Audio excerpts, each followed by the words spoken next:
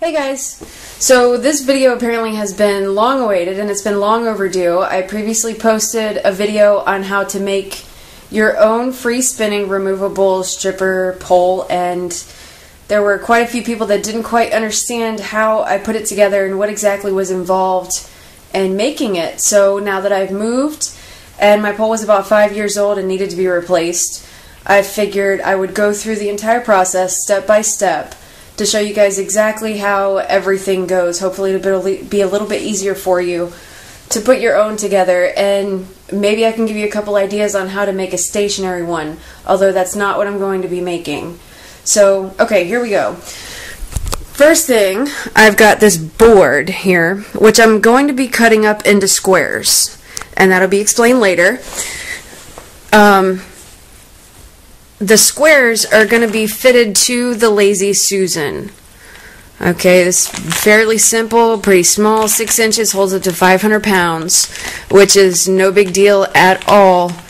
For doing tricks and such, you know, obviously got to use some common sense and be careful. But, okay, so we have one Lazy Susan, we have 2 flanges here, which are available in plumbing. And, I got 1.5 inch ones. I previously made a pole that was 1 1/4 and felt that it was probably a little too thin, so I wanted to go up in size. I have 2 flanges, 1.5 inches. Then I have these little grippers here, which are going to go on the bottom of the piece of wood that's underneath the Lazy Susan, so it'll be on the very base and kind of help keep the grip so that it doesn't slide all over the place when you're using your pole. I've got some screws, obviously. You're going to have to use your own judgment with whatever equipment that you do purchase, because the screws are going to have to be, these are going to have to be short enough to be able to fit into these holes, but without touching the other side. So you're going to have to find fairly short screws, because if the screws go through the board and through the Lazy Susan and touch the other side, you're not going to get any spinning action at all. These I got are a little longer because the flange is going to be sitting on top of a piece of wood, which is going to be between the flange and the Lazy Susan. So these screws should fit just fine between the flange, the piece of wood that's attached to the Lazy Susan, and not touch the bottom piece of wood that's going to be in there. I'm sure this is kind of confusing right this second, but I promise you it'll all come together. And then I have 2 of these, which they call adapters. Now, the pole, essentially, right there, that's the pole. I believe it's 10 feet long, which you can cut, which obviously I'm going to have to do. But these adapters give the electrical conduit threads, because the conduit is so thin they can't thread it at the store for you. Now, they have heavier duty stuff, a heavier duty pole, which is also much heavier in weight, and might not be a good idea to use with the Lazy Susan there, because I'm not sure, you know, I don't know your body weight, I don't know what other kind of equipment you're attaching to it. But anyway, so these worked perfectly for a $35 pole. And you can tighten, when you tighten down the screws, it basically holds the pole in place and allows you to screw it into the flange. So when you screw down these screws, it tightens against the pole and you have a full setup. Now this thing here, this middle ring, is going to be removed. I don't have any use for that. And I got the second one to put on the top to keep the pole steady, and so that it doesn't slide around, and it gives the pole something to hook into. Well, I'll show you that later too, obviously. And I've got these bolts here for the flange that will be on the top of the ceiling. So it'll be up here like this at the top of the ceiling, and you want to make sure you bolt this into a beam. You've got to bolt it into a beam. If you don't bolt it into a beam, you're going to go sailing across the room, and I know we've all seen those wonderful videos. You might want to take a piece of the board and actually cut out a piece of the board to put between the ceiling and the flange, because regardless of how heavy you are, how light you are, you're still going to have that movement while you swinging around the pole, and it's going to cause this flange here to wobble as you're using it. So if you have more of a brace and you have a weak ceiling, a wider base across the top is going to help keep you from damaging your ceiling, and it'll be more of a safety thing as well. So I've got Rustoleum Rust Inhibitor. I've never used this stuff before. I'm hoping that it works. The first time that I built the pole, I used just clear lacquer, and that gave a really, really good grip, and sometimes the grip was too good. So use your judgment, whatever you'd prefer to use, but you have to use some kind of a coat for the pole itself. Because it is aluminum, you will get aluminum shavings, and to have that in contact with your skin consistently and in tender spots could be a bad thing. So let's get this started.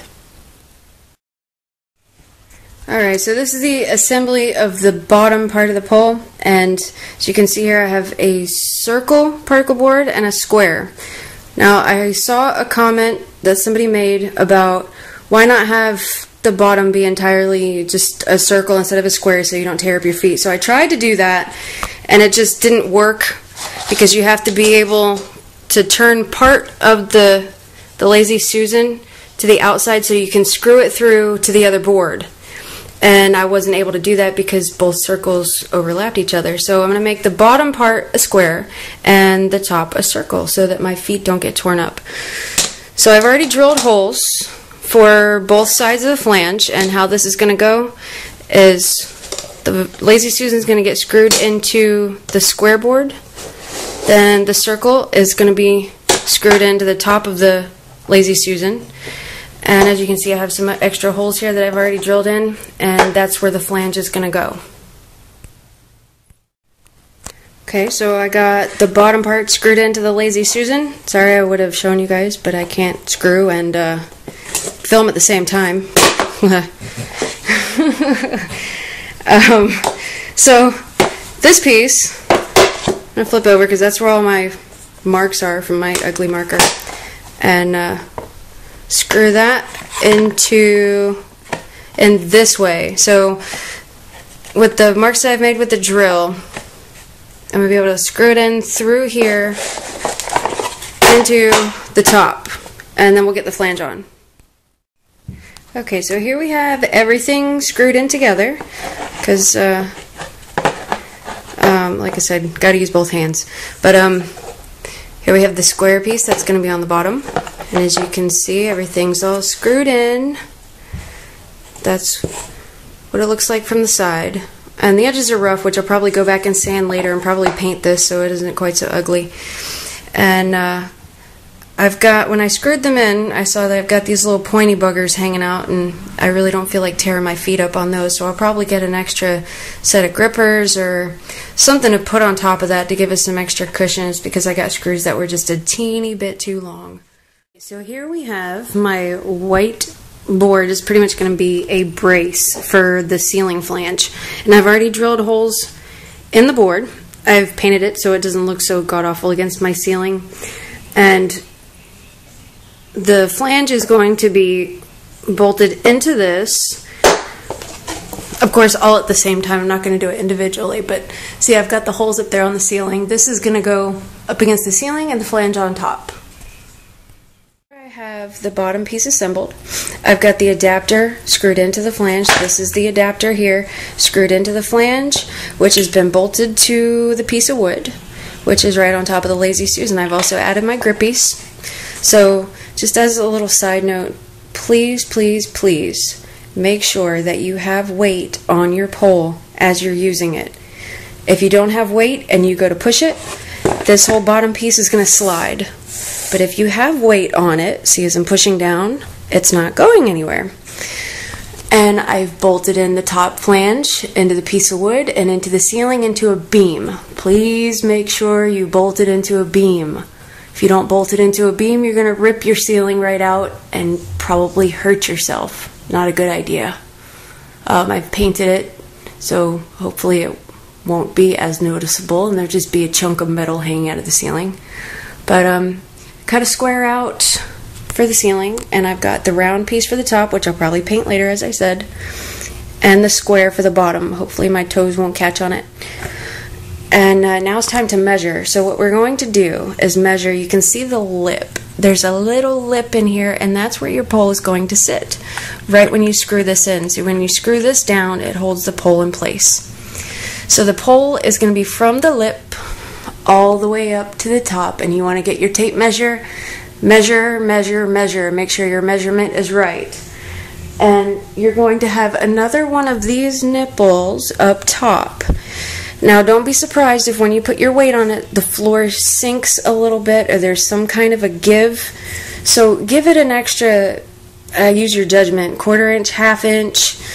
And make sure the pole stays in the top, because this is going to be up here and your pole is going to go into there. So you want to make sure there's a little bit of play. That's assuming that this is the top one, though. However, this is the bottom. This is going to be screwed down tight. You're going to measure from that little lip inside all the way up to the ceiling.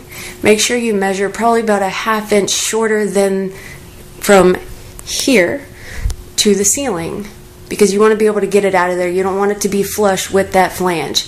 If it's flush with it, then you might as well have made a permanent one. Here is the finished pole. As you can see, I put the adapter into the flange, and I coated the pole with kind of a rust inhibitor something or another. But you gotta put something on it, whether it's paint or some kind of rust inhibitor, just to make sure you don't get the little flakes of aluminum in your skin. That's not good. That can be a serious irritant. But I cut it, put it all together, and I had to put a bath mat underneath it because my floor just wasn't holding with the grippers that I put on the bottom. But I was in a little bit of a hurry to get this video up for you guys. I know you guys wanted more detailed instructions, so here they are. But as far as the bath mat goes, you'll find that as you build your pole, you're probably going to need a few adjustments here and there. But so this is it. I hope it helps you guys, and I would love to see videos of you using your poles that you've made using this tutorial. And I wish you luck. Please remember to use common sense. Common sense. If it starts to slip, don't do it. Thanks, guys.